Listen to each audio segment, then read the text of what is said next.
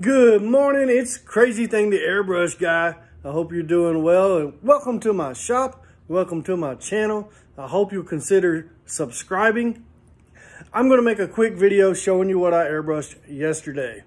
Hopefully it doesn't scare you too bad. We've got some more horror themed items. I airbrushed 2 canvases yesterday. One of them is actually a character that somebody had made. It's a vampire character. It's actually pretty cool. It's like an anime character, cartoon drawing, something like that. Maybe even a digital that somebody asked me to airbrush. And I think it turned out really cool.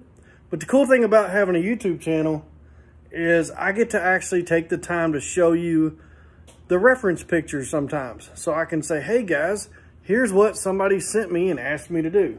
So that's what we're going to try here first.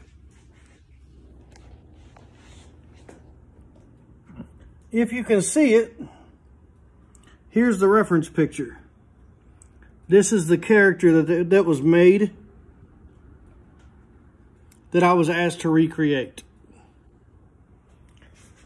So there's my version on a 16 by 20 canvas. How cool is that? Pretty cool character, right?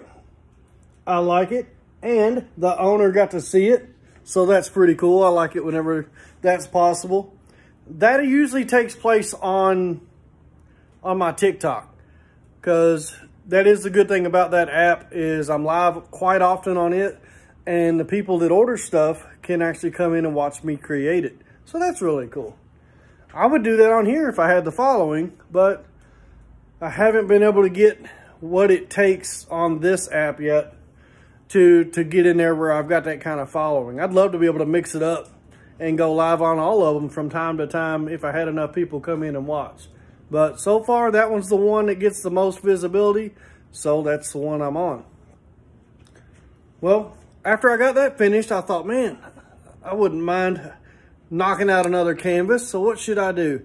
And I have been asking you guys several times, like, who's your favorite horror characters? You know, and I've already got several of these on here. We got, what, Pennywise. I get a lot of Jason and Michael Myers and stuff. But you know what? The most popular answer is actually this guy right here. I have airbrushed him a few times in the past. I put him on some pumpkins and some shirts. I believe I've airbrushed him on a canvas before, but I thought this one turned out really cool. I like it. I may try to do him in color one day. Maybe. I don't know. I do like my black and white. As most of you know, that if you follow my work, I'll do some hints of color and things, but for the most part, I like a black and white. That's just my favorite. Seems like I can take something black and pretty much create and pull anything out of it. I like it like that. And then the color sometimes seems to saturate some of the details that I put in. So, but that's it. That's what I done yesterday. 2 canvases, 2 projects. The 16 by 20 and 11 by 14. At the time I'm making this video, the 11 by 14 was available. We just posted it this morning on my Etsy page. A link is in the description of this video. If it's not still available, I can make you another one.